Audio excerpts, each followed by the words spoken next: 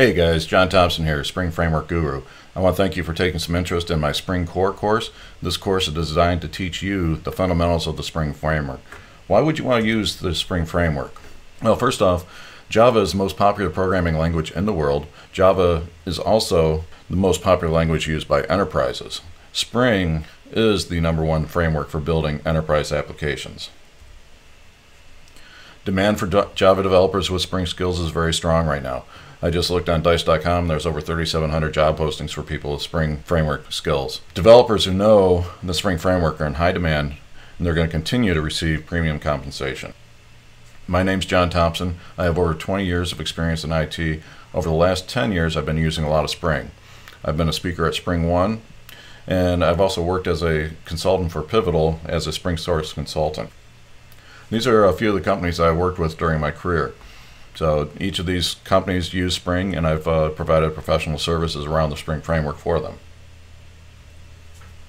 This course is on Spring Core. It's designed for Java developers who are new to the Spring Framework. It's designed to teach you the fundamentals of Spring. So we're going to get into dependency ingestion and version control, and then Spring configuration, both Java and XML. You'll start by building some very simple applications, just hello world stuff using Spring and Spring Boot. And then I'm going to show you step by step how to build a web application using Spring MVC and Spring Boot. I'm even going to show you how to use that application to persist data to an H2 in-memory database or MySQL based on the Spring configuration that we've come up with.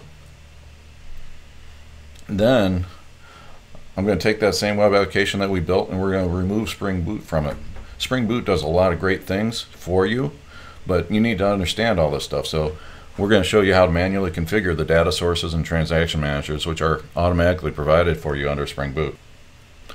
So you're wondering why this course? This course is going to be very hands-on. You are going to build stuff using Spring. All code examples are going to be in GitHub for you to reference. We'll start things off on a module, and then we'll end things, and you'll have starting and ending code examples available in GitHub. You're going to learn from my experience using Spring in the enterprise for the last 10 years. And the other thing, there's going to be no boring lectures. I looked at some other Spring courses out there, and they're just lecture series, and that's going to get boring fast. But wait, there's more! And through my partnership with JetBrains, students of this course are going to receive a free 6-month license for IntelliJ Ultimate. This is the best IDE out there. So what are you waiting for? Enroll in my course today and start learning Spring.